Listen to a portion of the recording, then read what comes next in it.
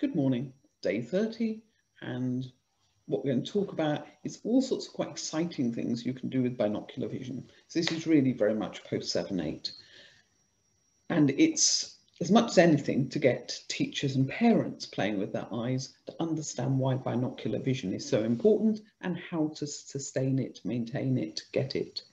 So let us play. So first thing that's really useful is to understand your own binocular vision.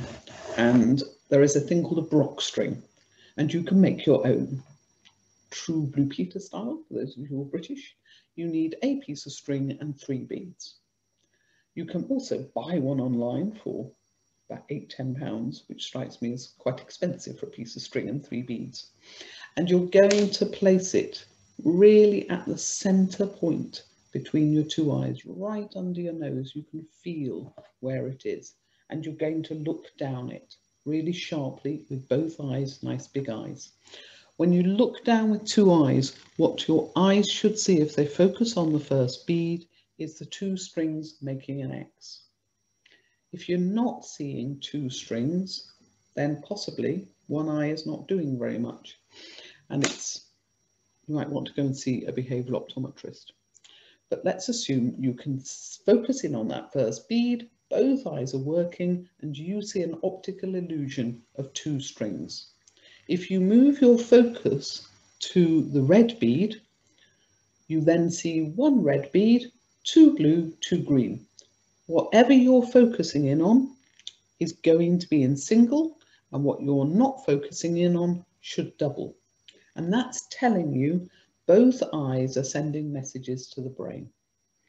When you do eye exercises, it's really useful biofeedback, because as you strengthen your eye muscles and you get things working better and better, particularly your converge and diverge, so you can really focus in on your pencil top, in and out, you should see the effect on how sharply your eyes can focus. So the more you exercise your eyes, the better you should be able to control your Brock string. And it's really useful biofeedback. The big problem when you're working with children is they want to please you. So you say to them, what can you see? And they're incredibly good at telling you what you want to hear rather than what they can see. So really watch them like a hawk, because you may not actually really be able to gauge from this what they can actually see. But it's very useful, and as children mature and they become more reliable, it's a tool they can use. Then they've got more control over how their 2 eyes work together. And eventually, particularly with older teens, they need to have that level of understanding and control. You can go further and be more testing, and you can work with something called eccentric circles. And what you're doing with these is you put a pencil in between, when you're standing at about arm's length away from them. You're going to put a pencil in between the 2 circles. You're going to bring the pencil towards your eyes. And as you bring the pencil, you're focusing ferociously on the pencil top, you should get an optical illusion of a 3rd set of circles. If you can't do the Brock string, you certainly won't be able to do this. That 3rd set of circles, what will happen is the little circle in the middle is central, ideally, and ideally it's coming out towards you. And ideally it's really sharp. When it judders in and out, that's telling you your eyes are not strong enough, they're not getting sharp enough focus. And you need to be able to get to the point where you can really sharply focus. Otherwise, you've just not got really well exercised eyes. And you ought to be able to get and hold those circles. So you've got this very sharp image, which is an optical illusion, and you are going to be able to dip your head down, dip your head up, you still keep it, turn your head to one side, turn your head to the other side. And always you can keep the image quite sharply of that 3rd circle. And that is telling you your eyes are working equally to send equal messages to the brain. When it judders in and out, they're just not sharp enough. And that gives you, I hope, an understanding of just how strong and sharp we need focus to work in order to be a really efficient learner.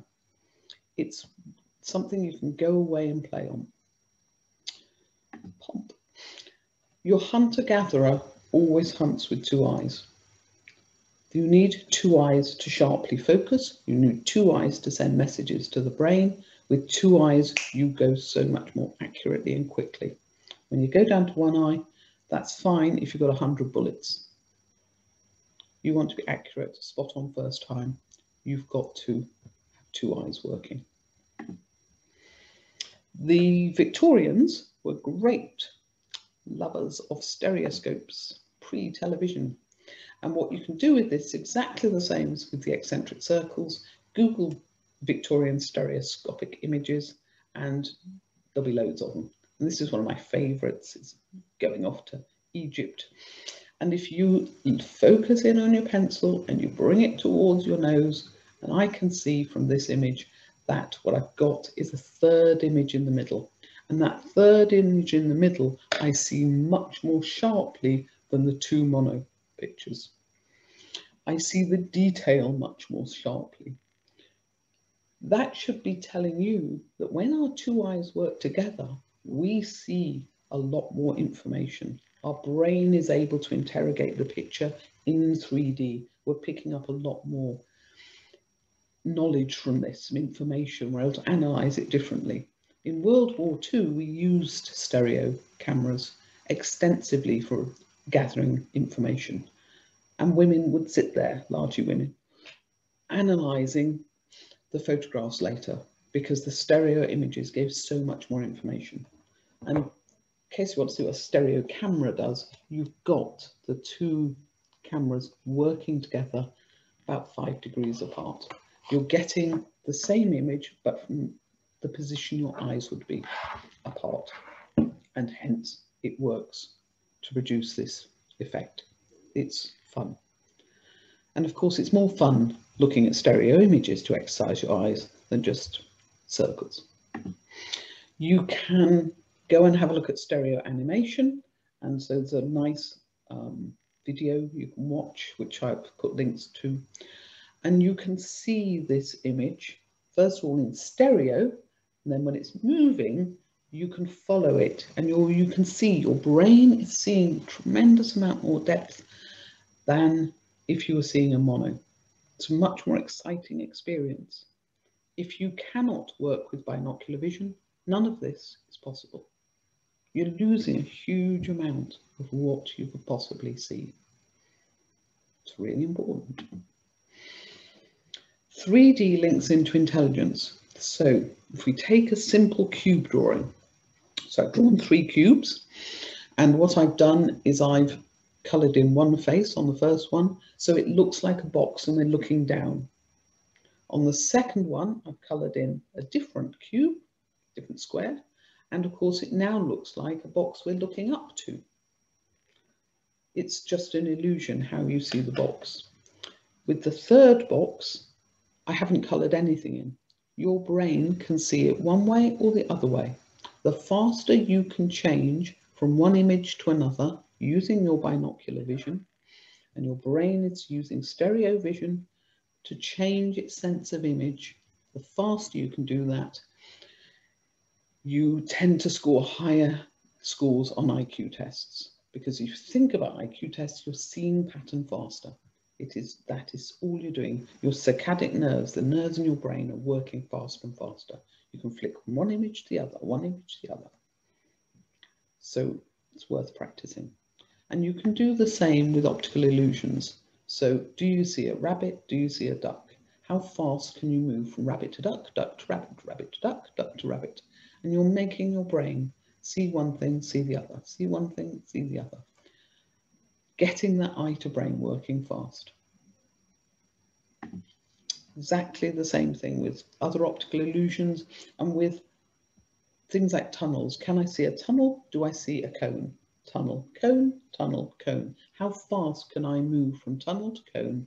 And the faster I can do that, the faster I can use my binocular vision to send equal messages to my brain, the faster I can interrogate complex visual information. It's important. It really affects intelligence. It really affects how we see pattern, how we see shape, how we understand the world. and how we understand complex problems. There's a very good website, which I think you ought to go to, called icannlearncom, and that has got a whole series of activities you can do linked to how binocular vision works and to exercise children's eyes to get to good control of their binocular vision. It starts flagging a bit towards the end of the website, but it is a very good website. So what I've done is I've gone through explaining all the different sections in it and then putting a few other exercises in. So they talk about tracking, how your eyes move along text, visual perception, your ability to analyze space, shape, and so on. Eye teaming, how well your two eyes work together to stop them seeing double, which is pretty much what we've just done. Your ability to focus and focus far. Your ability to work with your vision and your motor skills.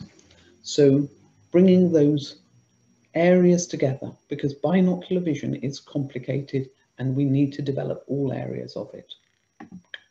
So eye tracking, you can have some pretty simple things.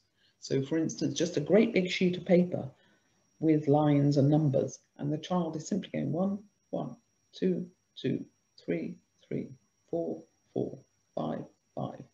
And what they're doing is they're exercising their eyes. They're getting their eyes, the head isn't moving, just their eyes. The eyes are getting stronger and stronger at moving quickly across text. And you do quite a lot of that, your reading speeds go up. I personally find it's much easier getting them doing the old ball throwing business, because I found that the tracking gets better as well with getting children to be able to juggle. It increases their reading speed, and doing both is good. You're just getting them used to moving their eyes one side to the other. All good stuff, builds reading speed. But remember, this isn't the only thing you need to be an efficient reader. You've got to be able to hear, track your eyes, you've got to be able to decode it, all the rest. Visual perception is being able to make sense of things. So for instance, nice game called Shapeometry, absolutely adore. It's pretty much unavailable in Britain, but it is incredibly good.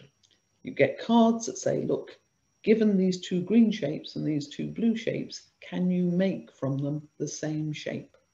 And you've got to look at them and think, how do I manipulate those shapes in order to make the same shape? To begin with, yes, let the child play around, experiment. Let the child put shapes on top of each other till they can understand that shape. Eventually you want to get to the state where they can do it without touching it. They understand what they can see it in their mind's eye, they can move the pieces. It has to be that the eyes are doing it, not touch. And if you rely on touch, I know that card 6, you will fall apart. Can't keep going any longer. Illusion, another game, daft game. What you're trying to do is take the cards and put them into order of whatever the colour is that's chosen on the dominant arrow card. So this is yellow. Which card has got most yellow in it? Which card has got least yellow? And you rank the cards.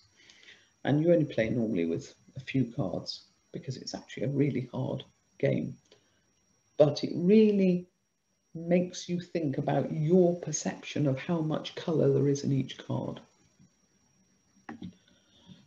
And just the enormous array of ways in which we can see and perceive shape, form, pattern.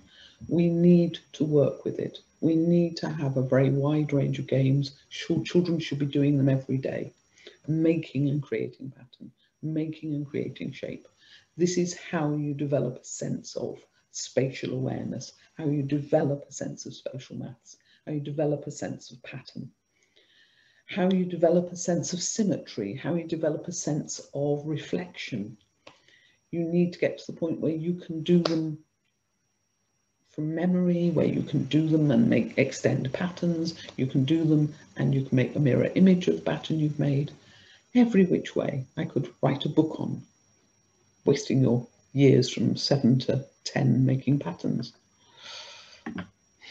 Eye teaming is, as we said, it's getting the two eyes to work together, to be able to converge, diverge, not to see double. really important, because if you're seeing double, it's going to interrupt absolutely everything else. And remember, there may well be problems with seeing double if you haven't got retained primitive reflexes. There may be problems with seeing double because just the basic muscles around your eyes are weak. So you need to strengthen them. You need to do basic eye exercises. You can do games where you are reading near and you're reading far. So you're reading and you're not reading the words. You're going F-R-I-E-N-D-S, I-C-O-M-E, R-O-M-A-N-S. And you're literally you're just focusing on a few of the letters, reading them near, reading them far. And you have one on the wall, one you're holding in your hand. You are practicing changing your focus. And that is a really good thing to do for life because it stops your focusing skills weakening, particularly if you're spending all day on computers. Just practicing things like basketball, getting your hand to eye working, getting to be able to judge distance. It's a skill you practice, you learn. So lots of different sports activities that get the vision working, across the midline. Things like learning to sail, I like them because you've got to work with your whole body.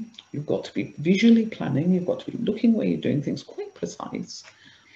And if you don't do it, there are definite consequences. You get cold and wet or you crash. And it takes a long time to master, but it's complex motor sensory and you are really having to use your whole body and your visual system to plan where you're going to go. And certainly near us, there are some very good sailing schools in safe environments that are very well run and not horrendously expensive that will lend people the equipment. Climbing, even just going out to your local woods and going up rough terrain, there are consequences. If you don't know where your feet and hands are, you fall over. You get up, you try again, but this time you have a bit of a think. And I tell people how to place their feet, to go sideways down hills, how to control things so they can climb, and eventually they get the skills. Using tools, making things, hammers, nails, they also have quite pleasant consequences. People learn because they want to do it, and it's frustrating if they can't. And compasses and so on. The more we use our hands, our eyes, our brain, the more it comes together. We have to maintain vision through life.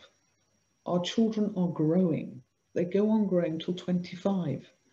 A lot is changing, and so proactively doing visual exercises, doing visual challenges, doing things that require seeing complex patterns, understanding how to break it down, it's all really, really important. So as the brain changes, as the body grows, the brain, eyes, body all have to keep re-knitting. They have to keep readjusting. You know, with big adolescents, when they make a big growth spurt, there's that patch when they're blundering everywhere. They don't know where their body is. We have to maintain it for life.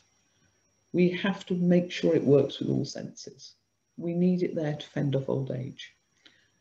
So please, all of these are for everyone. Use them or lose them. Here are my contact details, my last quick burst, and I hope you've enjoyed the 30 days of videos. I hope you find them useful, and I shall think of something else to do for the next 30 days. Enjoy the rest of lockdown. Goodbye, keep in touch.